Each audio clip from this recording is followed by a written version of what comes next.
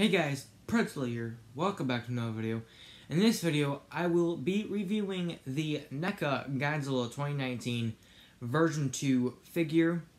First, we will start off with the disappointing accessories, and I'll get into why it's disappointing here in a second. But the details on it are pretty nice. I think it's pretty cool. I do not think it's painted because it's translucent. I don't know if you can tell that it's translucent, but it is. From my end, I can tell. I'm not too much of a big fan of this white that's on the Atomic Breath or the Blast Effect. And why I say this is pretty disappointing is mainly the Atomic Breath. It is super fragile. It is separated in two parts, the top part and the bottom part, which is I think already cracked somewhere. I can kind of see a hole in between both of the parts that are put together.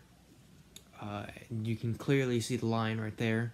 I don't know if you can see that it's open, but it is, which is pretty disappointing. And I would be careful with it. You don't want, you're a little kid or, whatever, your little sibling or nephew, niece, or whatever, messing with this, because they could end up breaking it and end up hurting themselves. Because I would imagine if they were to snap it, it would come out as sharp pieces. The Blast Effect is more, I guess, sturdier, I guess you could say. Minus these parts. These parts right here are a bit very flexible. But like at the base, like right here, it's, you're not going to break that. Again, I don't really like the white. I would have liked if it was a more of a, like a, well, I guess it's kind of like a silver-ish color, less than a white. It looks more like a white here, but right here it looks more like kind of like a silverish blue. But if it was more like a sky blue, I think it would have been better, in my opinion. But another thing that's pretty disappointing is that the Atomic Breath does not plug into the Blast Effect, so you can just only have it hit the ground and it won't really, it'll just, be super loose. Or, of course, you can have it hitting a figure, if I can get him to stand, because I'm on a bed and there's like 50 bumps on a bed and the figures keep on falling. You can, I can probably get it in the view. You can, get it like that, kind of like, blasting, but of course you would have to figure out a way for it to stand and, not be like hanging down or anything like it was doing.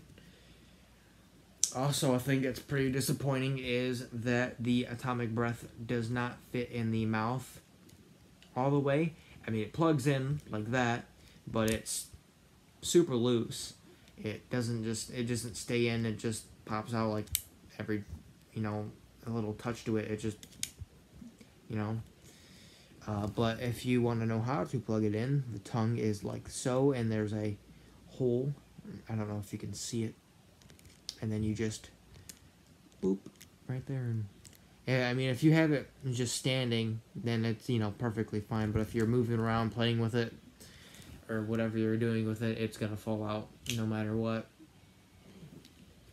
The paint job on this figure is, obviously different from the original. The Godzilla paint job, as in like Godzilla skin, this is more of like a nighttime type skin, not scone, as you can see right here, as this is more of a daylight kind of skin tone. I would imagine this is more like what Godzilla's skin tone looked like when all the monsters were, or all the titans, or whatever you want to call them, were bowing to Godzilla. This is what the skin tone for that scene looked like. I would say that the blue that would indicate that he's supercharged isn't accurate, because in the movie, the blue on the dorsal fins is more of like in lines, less than it just being all blue, looking like he's about to breathe his atomic breath, which I would imagine, I guess you could say that that's just what this figure was going for, since it comes with the atomic breath. It was going with the supercharged, but as he was using his atomic breath, maybe. So that, I guess that makes sense. And that's also why maybe they have the glowing throughout this part of the body. Because in the film, it's not really like that, and you have like glowing parts like on the gills and on, like, you know, the chest and whatnot. But I'd say the best parts of the blue are on the dorsal fins. The tail dorsal fins are alright, but the back dorsal fins is where it's at. And I guess on like this part right here of the body is pretty nice, but the thing I don't like about the blue is the veins. I do not like the blue veins at all. I'm just not a fan of that.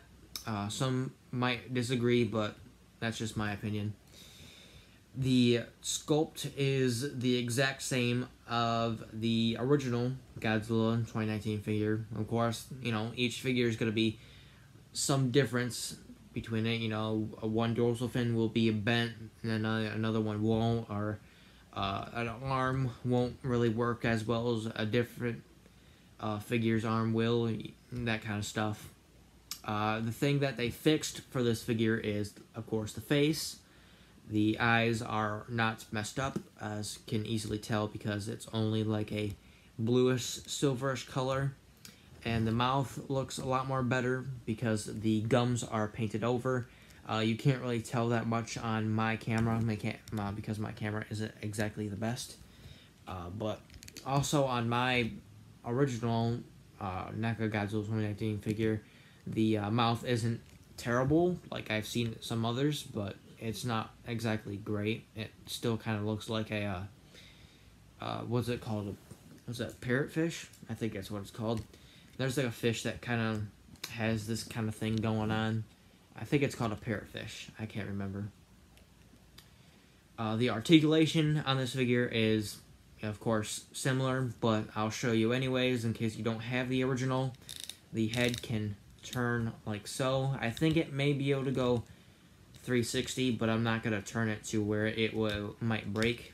The neck can move at a 360, like so. But of course, again, this dorsal fin chips off of these two dorsal fins right here. This one and this one. So do be careful about that. The arms go all the way around. They go out about that far, looking like the Bandai Godzilla 2019 figure.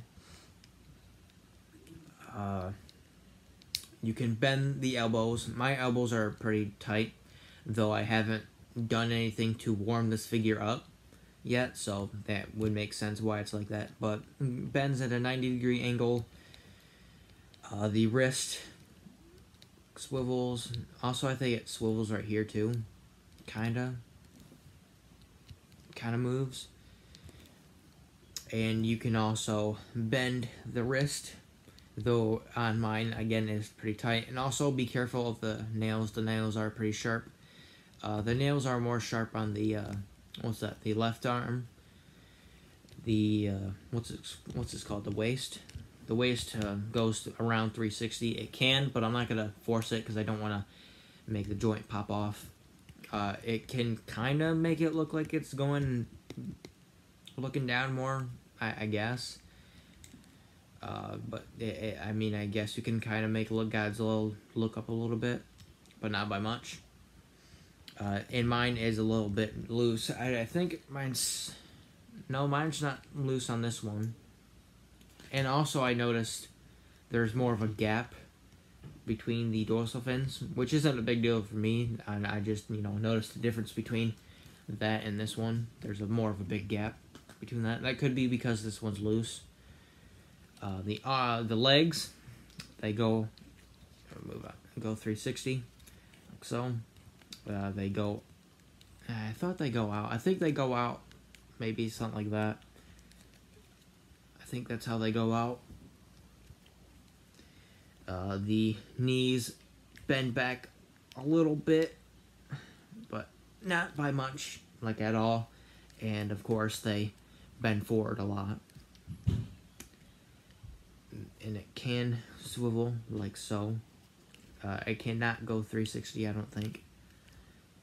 And the feet, I do believe, go up and down a little bit, but mine's very tight, so I can't make mine do it. But if I, for example, use the original, you can see that it moves up and down. That's what it would be like, because it's, you know, basically the same figure, so it's going to have the similar articulation.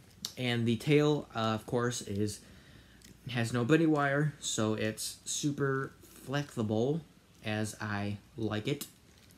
It binds a bit tight right here, but if I were to warm that up, I would imagine it'll be fine. And of course, you have to put heat on the tail part that isn't connected to the figure. And you know, I've already put that piece on, and I don't feel like taking it off because I know it's gonna take me a while to put it back on. This figure in general is pretty nice, minus some paint things here and there, mainly the veins. I'd say that this figure is probably 9 out of 10. I'm gonna have to go with. It's pretty nice. The you know, like I said like 5 seconds ago, the veins I don't really like. The thing that kind of disappoints me about this figure is the atomic breath. And I guess this is pretty cool, but you know, the atomic breath is pretty disappointing. I mean, it looks kind of cool, but the plastic is very, very, you know, cheap, I guess you could say. So that's pretty disappointing. But if you are to buy this figure, you know, to add it to your collection, or if you don't have the original, or whatever you want to buy this figure for, I definitely go for it. If you can find it in stores, I'd rather you buy it from stores than, you know, from Amazon or eBay, because of the overpriced shipping, in my opinion. Because instead of paying $25, I have to pay $35 because, you know, $10 shipping. Because why not? But also the reason why I bought this figure is because I will be customizing this figure. I'm not sure how I will be customizing it yet. But I wanted to buy the original, but I couldn't find another version of the original, so here we are. And, but if you want to buy this figure in general, for not customizing it, because I don't think anyone else is going to want to customize this figure, then go ahead. It's a real nice figure. Definitely a nice figure to add to the collection. And so, yeah. But before we end this video, I will do a comparison between some other Godzilla figures I have with me. We have the Neca Godzilla 2019 figure, the original. You know, basically the same thing, just different paint job. Though, if this one was the original, I'd probably go with this one because this one seems to be a bit better. This one seems to be a bit loose. But for the paint job, if this was just blue and then the whole figure was black, I'd like this figure a lot more, if I'm honest. We also have the SH Monster Arts. Of course, I like the SH Monster Arts a lot more than any of my Godzilla 2019 figures, because SH Monster Arts is always amazing. And we also have the Neca here. Can't really put it anywhere. I guess you'd put it on top of Godzilla. It'd probably look a lot more better if this was Burning Godzilla 2019, because of what happens. And then we have Rodan right here. Also, before I end the video, I will mention that it turns out that the neck for the Rodan figure has been switched upside down. This is what it's supposed to look like. I was told that all of the Rodan figures were like that. So if you have a Rodan figure, turn that neck upside down and it should be perfect, because this is, I guess, how it should look like. I mean, it doesn't look bad. Either way, it looks pretty normal. But I guess this is supposed to be the way it's supposed to be, which is, you know, whatever. But I hope you enjoyed this video, or this review. I will have hopefully some more videos coming out soon. I know I'll have at least one video, other video coming out today. So if you're a Predator fan, stay tuned for that. But anyways, thank you guys so much for watching, and I'll see you next time. Bye.